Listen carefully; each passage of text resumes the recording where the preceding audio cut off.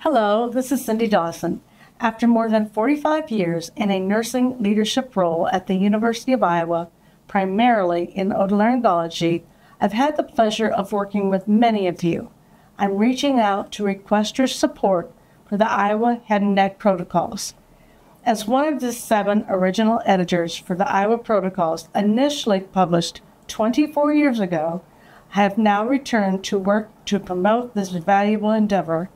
We are seeking donations to assist with updating and maintaining the website and would be deeply grateful for your generosity. Thank you. Hello, my name is Jenya Molodkova, and I'm a medical student at the Virginia Tech Carilion School of Medicine. I'm spending the 2024 to 2025 academic year completing a year of research with the University of Iowa Department of Otolaryngology as the Medical Student Research Scholar Fellow. I am actively involved in the publication process, both online and peer-reviewed, to author and edit original research and the web-based Iowa Head and Neck Protocols. I engaged with multiple faculty and resident mentors in conducting these projects. Coming from an institution without an otolaryngology residency program, this experience has been invaluable. I have gotten to expand my otolaryngology knowledge base, learn more about academic medicine, and receive mentorship from many within the department.